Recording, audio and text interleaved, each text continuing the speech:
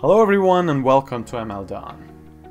It doesn't matter where you work, if you have data and you want to extract actionable knowledge out of it, you need machine learning, my friend. Trust me, at this day and age, no escape from it. Now, the applications of machine learning are potentially limitless. Namely, you can go all the way to the stars above, and in the field of astronomy, where you could build a machine learning algorithm that could, interesting enough, predict the trajectory of a meteor in the space. So, and it could predict whether, with what probability it's going to hit the Earth or not. Please God, no. All the way down to the applications of machine learning to the realm of cells and molecules. Namely, for example, you could say, you could use machine learning to predict the type of protein that a certain chain of amino acids could build if they fold onto one another in a certain way. Yes? In particular, I'm very interested in the applications of machine learning in the realm of healthcare. Now, in this project at MLDawn, I want both of us together to join forces and build a machine learning algorithm that could, drumroll, ready? Detect tumors in brain MRI images. There it is, cat's out of the bag, yeah? It's very exciting because if you could facilitate this process for doctors, you could save lives, you could make the process of saving lives faster.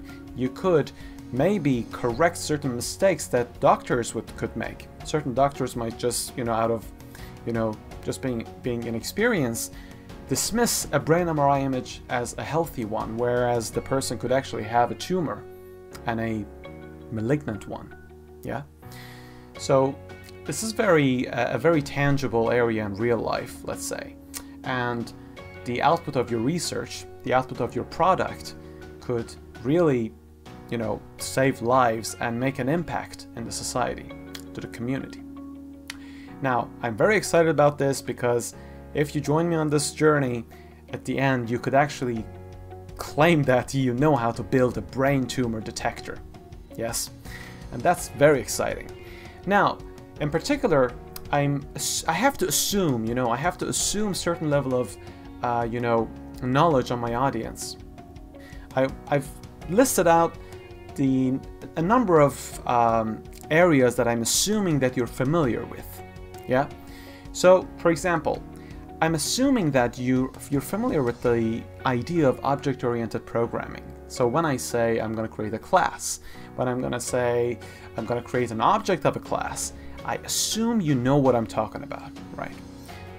Now, number two, I assume that you know how to code in Python, and you're familiar with working with certain packages, namely matplotlib for interesting visualizations, or NumPy, where it makes working with arrays of numbers in particular very, very easy. I'm assuming that you know the basics of Pytorch. Now, I know some people prefer TensorFlow, but honestly, I've been a big fan of Pytorch, and I have no intention of going back to TensorFlow, to be honest with you. Now, let me zip it. I don't want to say anything bad about it, but I really prefer Pytorch for all the good reasons. Namely, the easy coding and very helpful command line error messages, and an amazing community, absolutely amazing community. Every time I've had a question and I posted on pytorch.org, I swear to God, in less than a day I will get a very detailed response. So I assume that you're familiar with Pytorch and how to code in Pytorch.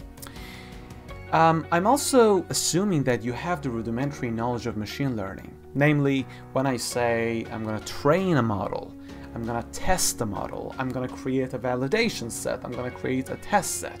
This model is overfit, this model is underfit. I'm assuming you know what I'm talking about.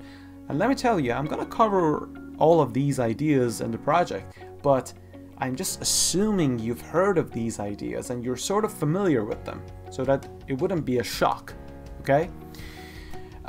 Next thing I'm assuming is that you have Anaconda installed on your system, because I'm gonna give you the specifications of the model of the system that I'm working with, so that you could actually reproduce the same environment on your own system, so that you could actually follow every step of the way with me without any problems. So it's as if you have a replica of the exact system and packages and versions of packages that I have on my own system, so that you could replicate everything exactly how I do. Now, what will you achieve out of this project if you come with me every step of the way? Number one, you will learn how to explore a data set, how to study it, how to get comfortable with it. You will know how to build a Pytorch customizable dataset class. Because, you know, if you look at the examples out there, everybody's using very simple datasets such as MNIST, Fashion MNIST, CFAR, but sometimes you want to build your own dataset. You're dealing with a very random type of dataset, and you want to build a Pytorch class that could give you the necessary functionalities to work with that particular dataset. You'll learn all about that. Number three, you will learn how to work with a data loader and what a data loader really is, and how you could pair a data loader with a dataset class so that you could iterate through your datasets during training, during testing, during validation of your model. And this pair of dataset and data loader will make your life a lot easier and your coding a lot more concise and just to the point. You will learn how to build machine learning algorithms, in particular a convolutional neural network. Now, hopefully, maybe near the end of the project, I'm thinking of adding more models, say kernel models, or I don't know, random forest, tree-based models as well. But for now, let's just say the tentative list is that you will learn how to build a convolutional neural network. Now, next is you will learn how to not evaluate a machine learning algorithm. You see how you can define a validation set and how you could use that to avoid overfitting, so that on the test set you will have an amazing performance. Well, by amazing I mean as good as you could actually get, but the point is you will learn how to avoid overfitting so that the generalizability of your model would increase. The model will be able to generalize the knowledge it has gained from the training set to the unseen data, to the unseen test data. You will learn how to professionalize your code at the very end, meaning that you will create certain directories. In your home directory, you will put certain supplementary functions and files and classes and data in certain separate folders, and you would make sure that the whole package of your brain tumor detector is in line with the standards, with the world standards, so that any stranger who's not familiar with your code, with one glance, they would realize what to do or how they could run your code, right? So because it follows a standard. And finally, you'll learn how to upload your code, your brain tumor detector, on your GitHub repository. And if you don't have a GitHub repository, just create one. I think I'm going to actually create one in the project to just help you follow the steps. And you can say that, you can brag to your friends, you can show it off as a brain tumor detector that you have on your own GitHub repository. Now, I'm very excited about this, to be honest with you. Excited, double quotation mark, doesn't even begin to describe how I feel about this. This is the first project series at MLDawn, and I'm very excited about this. I have printed MLDawn on a pillow back there, and I've actually put up my guitar over here just to make a nice background. I'm very excited about this.